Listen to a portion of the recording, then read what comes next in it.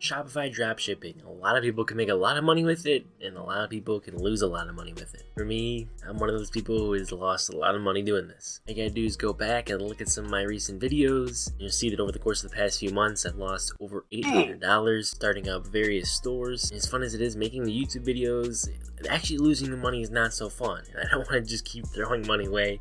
I don't have that kind of money. If it's not working for me, it's not working for me. I'm having success with crypto, like a lot of success, so that's where my money is going to be. That's where some new videos are going to be. But there are a few things I want to talk about for those who actually want to start up Shopify dropshipping. I do have some tips from my experience over the past several months now, and basically the reasons why I'm quitting Shopify dropshipping. However, I will say I may come back maybe once or twice in a couple months. In my mind, I think Shopify dropshipping definitely still works. It takes a lot of patience and a lot of devotion. Now, I'm not saying I didn't work hard at what I did. I definitely learned a lot before I even hopped into it, and then I hopped into it and I learned a lot as I went along. And honestly, with the videos, I was trying to see if there was an ad platform that did really well for me. Now, some of my product picks were not the best, so I really recommend taking the time to find a really good winning product. Maybe running a niche store to start off, 3-5 products, and sticking with that store and that niche. That's kind of something I'm wishing I did. It's something I'd recommend for you to do if you're going to be starting up your own Shopify dropshipping business. Now, one of the downsides of Shopify dropshipping is unless you're planning on making free TikTok videos, which seem to be working for a lot of people. When I tried it, it didn't. I didn't really make good TikToks for it. I also didn't have a great product for it, but it can still work. I don't think you're going to see insane volume unless you get some of those videos that do go viral. I mean, there are a lot of people who know what they're doing with TikTok, and if you're one of those, by all means, go for it. But a big budget is kind of required. Going in with like $100, $150, it's possible. It's kind of likely you're going to come out unprofitable unless you're making the ad creative. That's going to cost you anywhere between like 50 to 100 bucks. You get the actual ad cost, and you get the cost of building a store, which you can do for basically $14, which is just the domain cost. You can get Beautify free for 14 days, which is probably the best Shopify theme.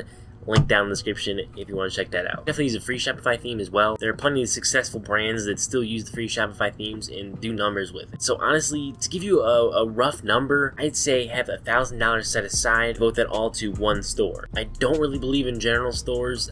I see why people do it, but I just think it's way too cluttery and does not look professional. Here's another thought that I learned myself. Hopping on current products doesn't always work. And also what I learned from experience is watching YouTubers top 10 products to sell this month is not a good idea. It's just not. What you need to do is actually learn maybe from them for their research methods, which usually aren't half bad, then actually do the due diligence yourself. As far as maybe buying a tool to help you find winning dropshipping products, I think you can definitely do it for free. Probably using a paid program would help you do it a little bit easier, but I think it's important to do it for free because then it really takes a little more effort and really understanding the process of what makes a good product. Obviously, doing everything yourself is more work, but I think in the beginning it's important to do that because then you understand stuff. Once you start to maybe automate it or hire out or pay a program to do it for you, then you kind of understand the logic and the thought process behind that. A lot of people say it's important to learn how to do ad creatives, and I agree. I'm a great video editor. I've been doing it for a very long time, but it takes a lot more than editing skills to make a good ad creative. After trying out a bunch of different companies that make those ad creatives, I think Bands Off Ads is by far the best. I don't even have an affiliate link for them. They denied me, but man, what? They are a little more on the expensive side, but I think they were the best out of all the ones I tried. I definitely highly recommend if you're new to the channel, make sure you check out all the dropshipping videos I did. You can learn something from them, and I have tried to make them entertaining. So watching me lose money is honestly kind of funny, but that's besides the point.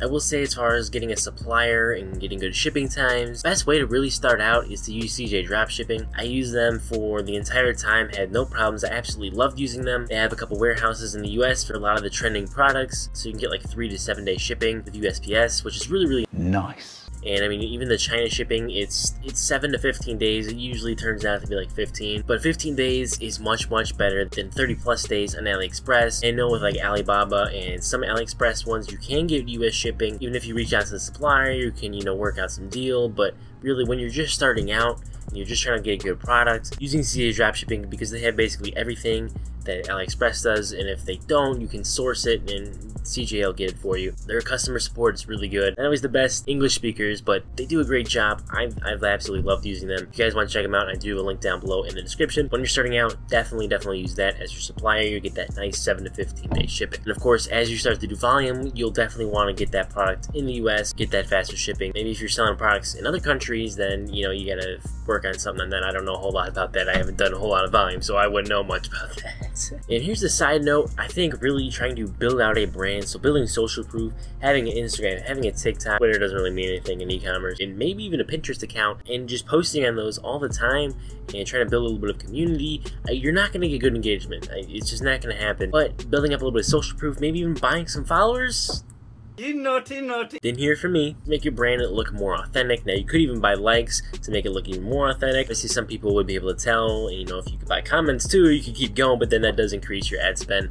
But I mean, it gives you some social proof, and when people start looking around, they're like, hey, you know, this guy's got a good business going. It seems like this is a more established brand, and you always want to try to establish yourself as not a dropshipping brand, because people always have this negative connotation about dropshipping, when really most of it's not bad. It's just a couple people that screw it up with having terrible customer support, but most of the time it's usually fine. So establishing a brand presence is definitely something I think that's underrated. You know, if we're following the same theme of maybe building a niche store and working on it for at least like a month, maybe 2 months, and if it doesn't work there, then you switch to a different niche. But make sure that when you are actually launching, you know, whether it's Facebook ads, whether it's TikTok ads, whatever you're doing, make sure you have a very good store, a perfect description, possibly trying to include some gifts if you can get some, highlighting some of the key features in bold, and just don't copy the AliExpress description or the Amazon description, which is something I've done. I think you can definitely take some of it, but you need to really add a lot of words to build around maybe what you copy from some other description, just to kind of fluff it up a little bit and really explain to the customer why they need that product or why they should want that product, to really encourage them to buy it. Because all you're doing here is a spontaneous buy, so you really got to convince them. It's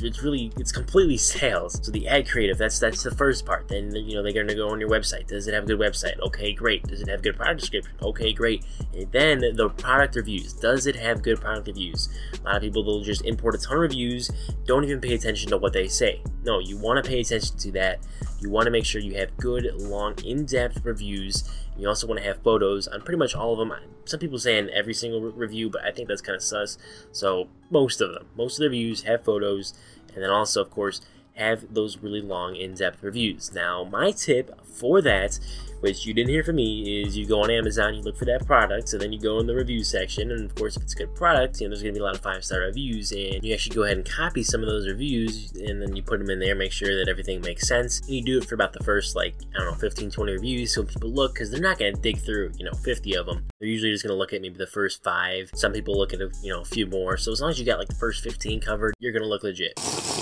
Having FAQs also can answer some questions, and, you know, it also helps people to encourage to buy and not, you know, send an email or just kind of leave it because they don't really understand your product. And really, products can vary from anything. I mean, what I find out is you can sell anything in dropshipping. You really can. But there's a lot of things you just can't sell. It just really depends. I mean, I think all my websites are really good. Sometimes the description was not the best, and the reviews weren't always the best either. I think my products were probably always the most suspicious thing that was going on with what I had. Ad creatives were always what I thought was decent. When I did Facebook ads at one time, I had like a 6% click-through rate, which when I googled it, the average is like 3 to 5%. So yeah, like I said, doing that due diligence, finding a really good, useful product that is trending, can really help get you started in the Shopify dropshipping space. So for me, why I personally quit dropshipping is because I'm just losing a ton of money with it.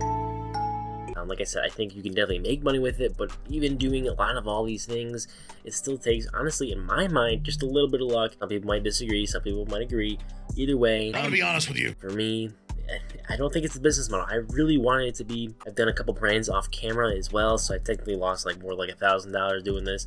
And I thought I could do it. I really did. I couldn't. I just couldn't. Maybe I actually need to take my own advice and stick with something for, you know, maybe 60 days, stick with the same store and work on it. But right now I'm at a point where I can't keep losing money. I need to be making some money. Gotta be able to keep the lights on, continue to grow this channel, and I can't just keep repeating the same videos where I keep losing money. It's kind of getting boring. I want to expand in different things, and I need money for videos that I have planned in the future. And so right now I'm going to kind of really focus on crypto. And there's actually some stuff I got planned for crypto that, you know, hopefully will work out. So if you guys did enjoy this video, make sure you go ahead and give it a big thumbs up and check out those other dropshipping videos that are pretty good to watch. Some of the quality is not as great as this, just keep in mind, especially the beginning ones before I had a nice camera, which I am borrowing because I don't have money to buy my own camera because I've been spending it on dropshipping. But once again, it's besides the point. So guys, hopefully you did enjoy this video. If you maybe gave you a little bit of a new perspective, let me know down below in the comment section what you think of Shopify dropshipping and whether I'm making the right decision here. Like I said earlier, I may come back. Definitely need to be a little more financially stable before I hop back into it. With that said, I'll catch you guys in the next one.